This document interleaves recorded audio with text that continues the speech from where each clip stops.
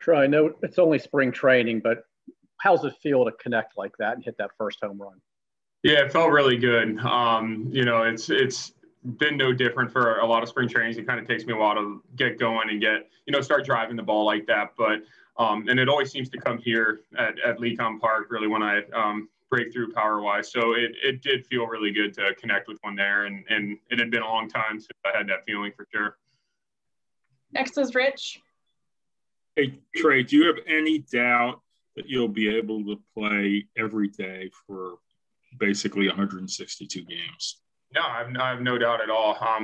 I wouldn't be here if I did. I feel ready to play, and I'm excited to be out there every day. Next is Nathan.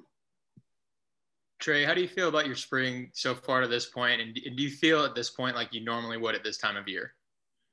Yeah, most definitely. I remember in 2019, I was searching for the first 3 weeks, and then the last week I had kind of figured some things out. So I felt pretty decent, actually better than normal, I'd say. But you still try to feel things out, and repetition really brings out some things you need to work on. So on the offensive side of the ball, I feel good, but at first base, I think I still have some things to work on. I'm shaking out some rust out there, and I haven't shown out there as well as I think I could. So I'm really trying to focus a lot on defensive, being back in first base. Dan Connolly. Trey, were you thinking at all about hitting the home run, getting the first extra base hit? I mean, was that in your mind at all? Just kind of check off that box? Not really, because I've been feeling good. I've driven some balls to the outfield that have been caught. It's not like I was just punching balls through the 4-hole all spring. So I had felt pretty good, but I just happened to not have an extra base hit before tonight. So it really wasn't anything that I was thinking about or bothering me at all. Next is John Mealy. Jerry, you have a lot of different springs to compare this to, but not necessarily in these circumstances. Has anything surprised you, good, bad, or different from what you expected would be happening physically, mentally this spring? It's about on par with what I expected. I knew that there would be some at-bats where I felt like I never left, and then some at-bats where I just felt overmatched for whatever reason. And it's been like that pretty consistently for the most part. And even within the same game, like one at-bat will feel great, and then I'll strike out the next two, and I'll be like, what is going on? And then so I will have that thought sometimes, but that's how I am every spring. It's no different than how I've been my entire life, kind of gearing up for a season. And like I said, I feel pretty good up there at the plate. Next is Joe Trezza.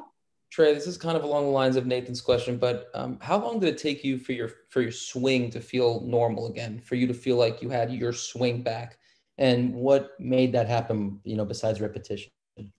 I'd say tonight actually was a big night in that regard, and not just because of the results. Don Long actually texted me yesterday. We had been talking a lot about how I've been feeling at the plate, what we think I need to work on, and we noticed a couple things, a couple really small differences between 2019, what I was doing when I was going good, and then what I've been doing the last few games. And it was just a little something with the timing. My timing was just a tick off.